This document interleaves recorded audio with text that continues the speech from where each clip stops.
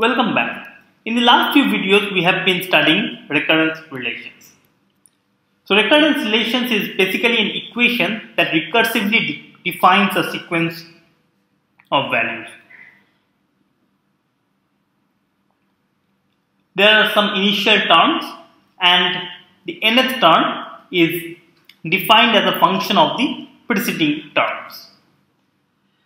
Now, recurrence relations has been used extensively for combinatorics, analysis of algorithms in computational biology, in theoretical economics, and in various other subjects. In the last week, couple of videos earlier, we saw how to use recurrence relations for modeling some of the counting problems. Now, when you model some of the counting problems, you have to solve the recurrence relations in some way. So here are some of the examples that appears in real life. Say for example, t1 equals to 1 and tn equals to 2 plus tn minus 1. Or t1 equals to 2 and t2 equals to 3 and tn equals to tn minus 2 plus tn minus 1. Or this is the one that came from the Tower of Hanoi problem. t1 equals to 1, h1 equals to 1, h2 equals to 3 and hn equals to 2 times hn minus 1 plus 1. Or this is the one that comes from the Fibonacci sequence.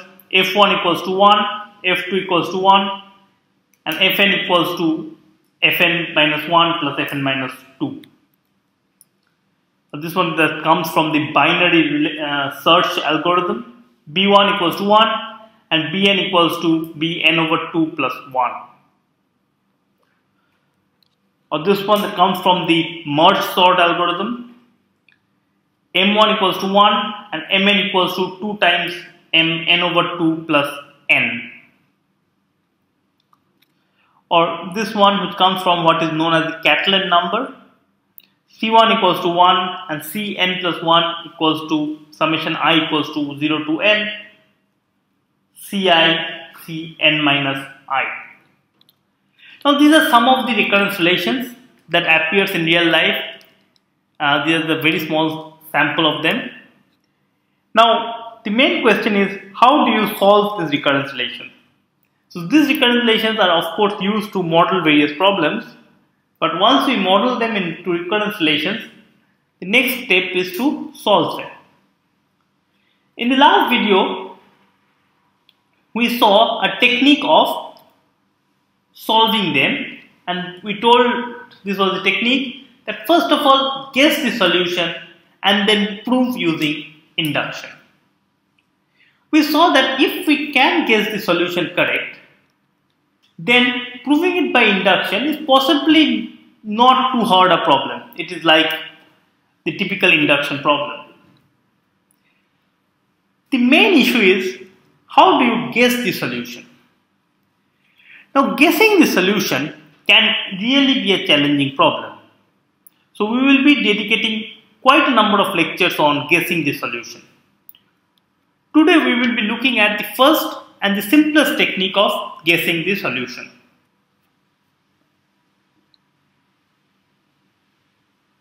So here is it.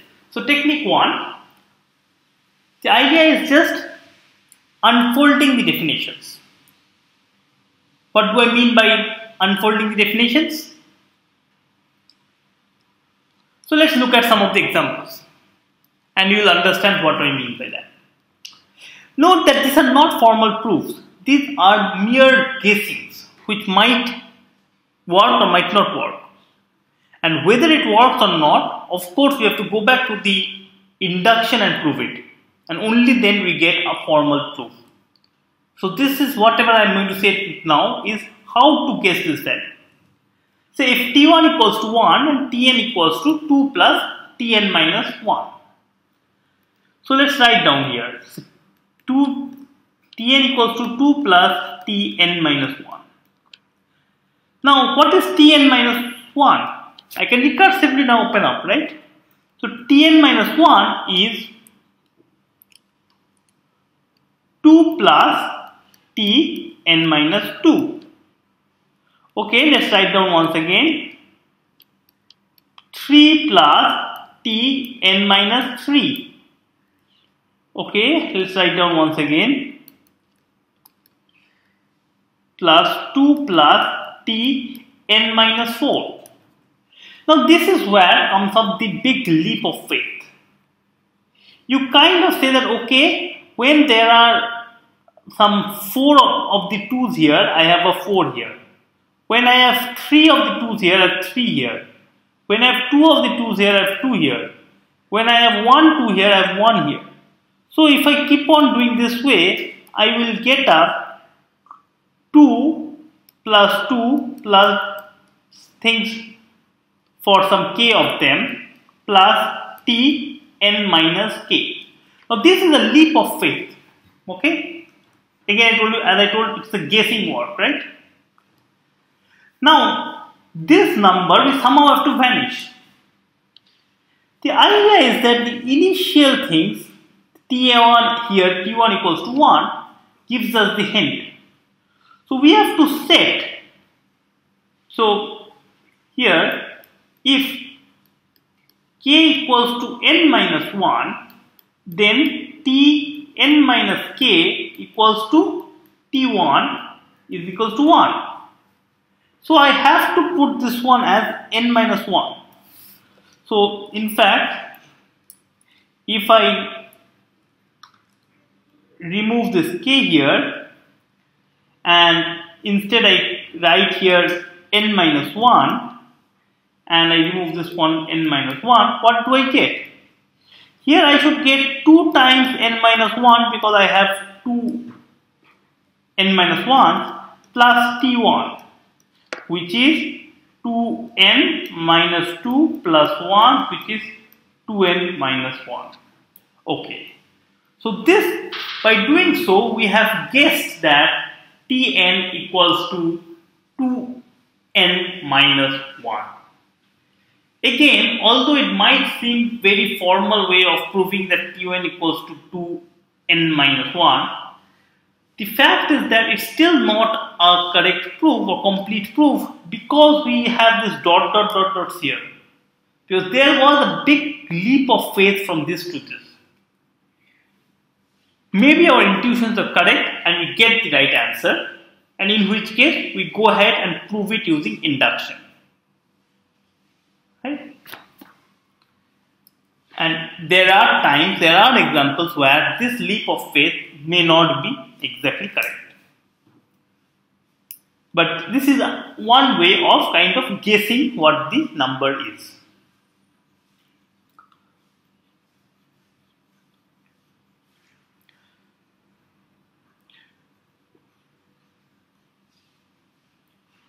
So in this case, we have Tn equals to 2n minus 1 is the guess, and we prove it by induction. We have seen it in the last video that this is indeed the right way of guessing it, and we have our right guess by proving it by induction. Now let's move on to the next example.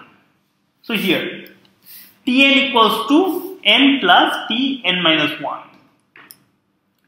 Again, we have to let us keep on unfolding the definition. So Tn equals to n plus Tn minus 1, which is equal to n into n plus. Now if I unfold this Tn minus 1, this is n plus 1 plus Tn minus 2.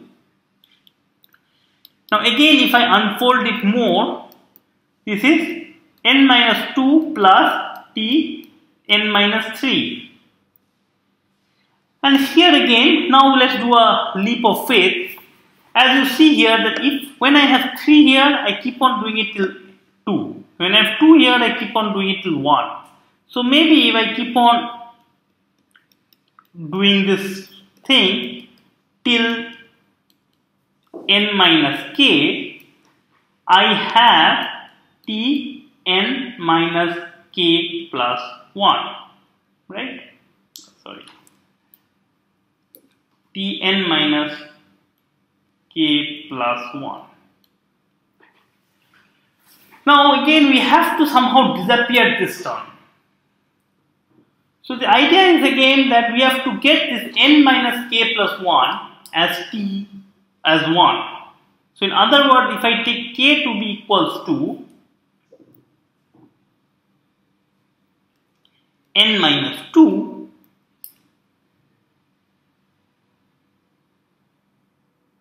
right? What do we have?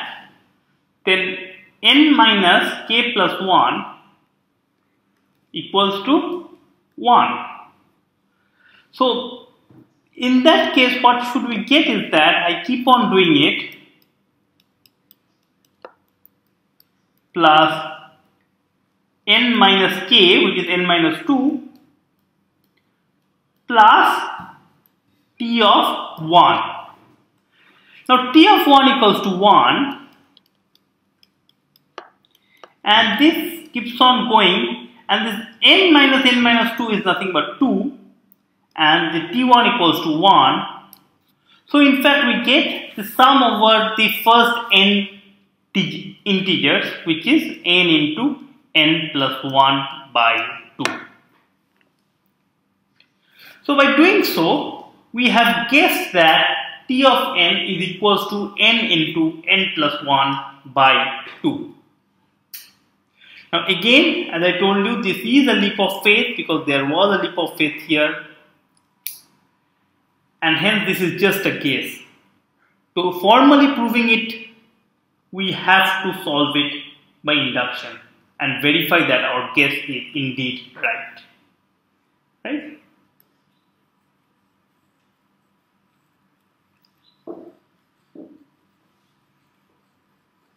So again, the simple idea is keep on unfolding the definition and you will possibly be able to guess the value.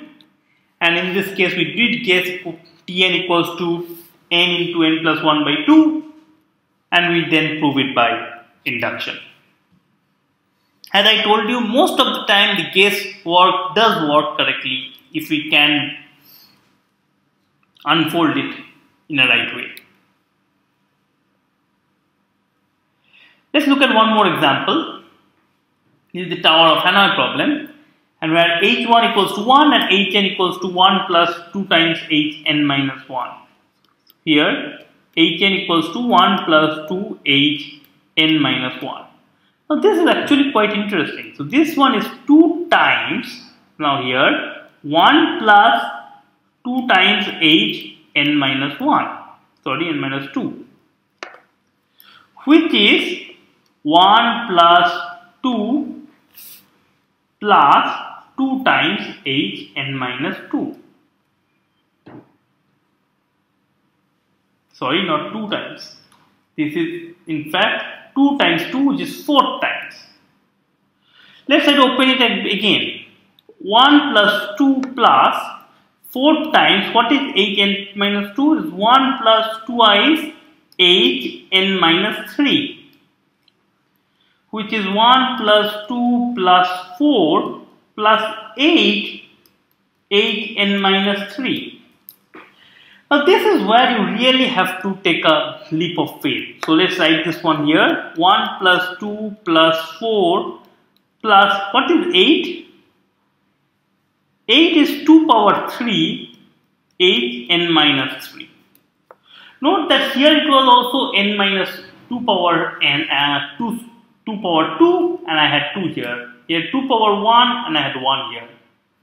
So again, by the complete leap of faith, we can write it as 1 plus 2 plus 4 plus 8 plus 2 power k plus 2 power k plus 1, and when I have k plus 1, I have 8n minus k plus 1. Now, here again we need to make this one disappear. So again I have to, and I have h1 equals to 1. So again I take k to be equals to n minus 2. If I take k to be equals to n minus 2, then n minus k plus 1 is equals to 1. So then this becomes t1, this becomes t1, which is 1. So I get 1 plus 2 plus 4 plus 8 plus 2 power k, which is n minus 2, plus 2 power n minus 1 times t1, and since t1 equals to 1, so I can forget this statement. And so I get this number, which is a GP series, and the GP series adds up to 2 power n minus 1. So I guess that Hn is equals to 2 power n minus 1. So this one clearly was slightly more complicated than the earlier ones. But again, here there was a massive leap of faith here when we guessed that I can this 3 3 and similarly here 2 2 and so on exist. And so by doing so, we have managed to guess it, but we need to prove that the guess is right again by induction. It so happens that in this case, the guess is indeed right, and we saw it last time that we can guess this one and we do get the induction. By induction, we can prove this statement. So the basic idea that we learned from this video is that if you are given a particular recurrence relation like this, and if you can unfold it, maybe you can try to guess the number. The problem is that there are complicated ones like this, fn equals to fn minus 1 plus fn minus 2. Now we can try to unfold it by saying that okay, fn equals to fn minus 1 plus fn minus 2. Then fn minus 1 equals to fn minus 2 plus fn minus 3 plus fn minus 2. So I get 2 times fn minus 2 plus fn minus 3, which will give me 2 times fn minus 3 plus fn minus 4 plus fn minus 3, which is equals to 3 times fn minus 3 plus 2 times fn minus 4. And of course you can keep on doing it, but then as you can see, I can write down the next step directly, and this will become something like 5 fn minus 4 plus 3 fn minus 5. There is particularly no pattern coming out in this recurrence relation. So in fact, for this kind of recurrence relations, unfolding will not help. I leave you guys to check and verify and convince yourselves that here by unfolding, you will not be able to guess the actual value. In fact, guessing the actual value is quite complicated. Here is the actual guess. And you can see by looking at this expression, it isn't something that is easy to guess. Right?